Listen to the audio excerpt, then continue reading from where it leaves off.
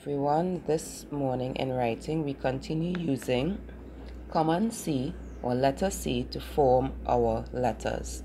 Parents of right-handers, ensure the book is tilted slightly to the left for comfort, and parents of left-handers, ensure the book is tilted slightly to the right for comfort. Parents, please ensure the correct pencil grip is used.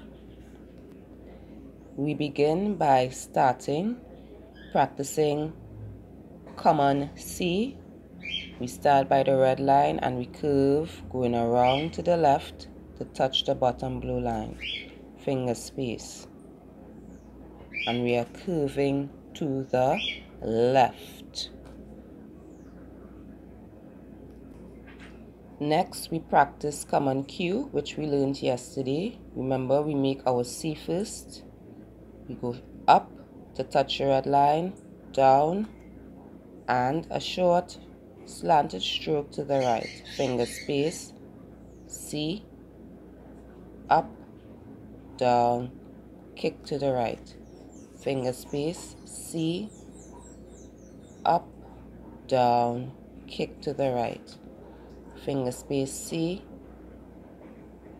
up, down, kick to the right. So I'm going to review common C again before I do the new letter for today. Can you remember how to make C? Very well. Then you can most definitely do this line with ease for me.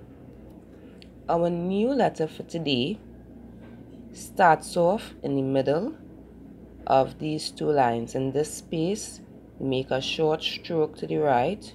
We go up and curve around just like we would with our C. So we are making common A today.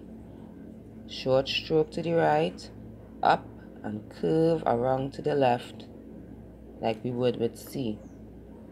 Across, up, curve to the left, curve around. Finger space, across, up and around. Finger space, across to the right, up and around to the left. Finger space, across, up and around. So you are going to take your time, children, to form your common E's for me. Can you do this?